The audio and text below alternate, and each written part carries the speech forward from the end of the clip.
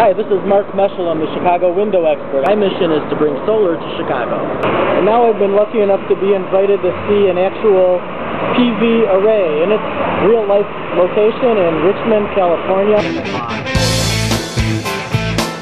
Golden Gate Bridge is completely engulfed in fog.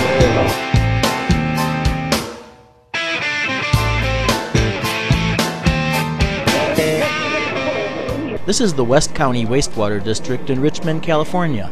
It's the largest photovoltaic power plant in the United States that uses two-axis trackers so that the PV panels follow the sun for maximum power yield. This 1.1 megawatt solar plant uses 87 solar trackers to provide about 1/3 of the water treatment plant's energy needs.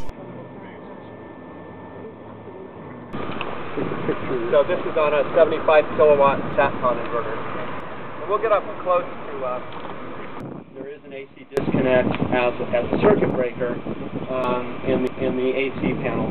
So in this case, here's where our 480 three-phase comes in to feed the motor to very high resolution spring level monitoring.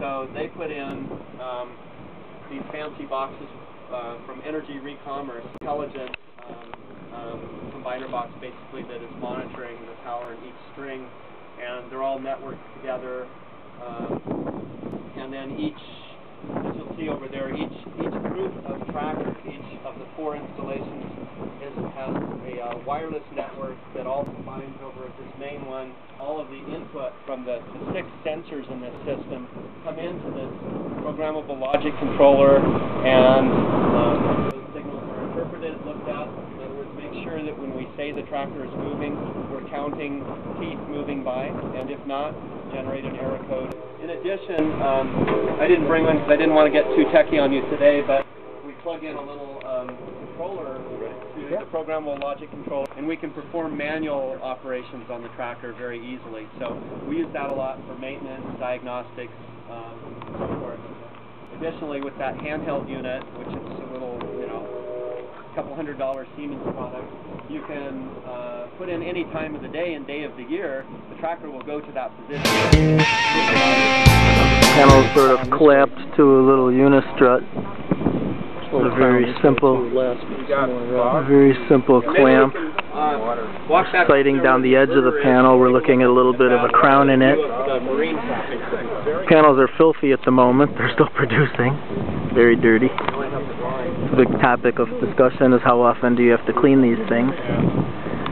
This particular facility has a contract for cleaning twice a year.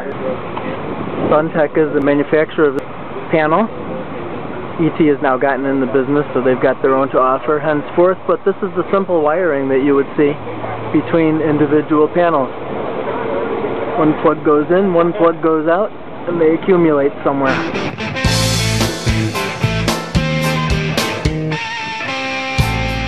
The discussion here is the foundation, and the type of a tracker, it's ballasted. This donut of concrete you're looking here, this disc I should say, is all you really need to support it and resist all the wind loads involved.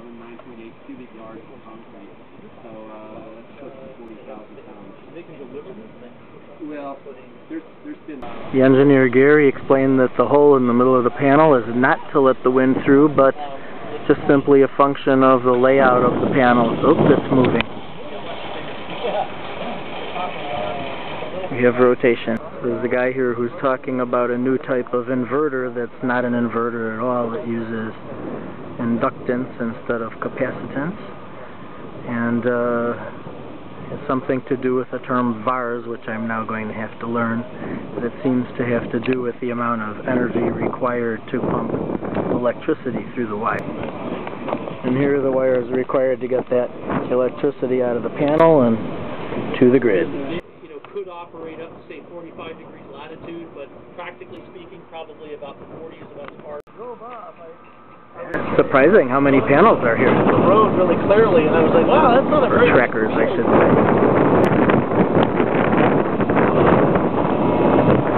Here's the big set of humming boxes that you need.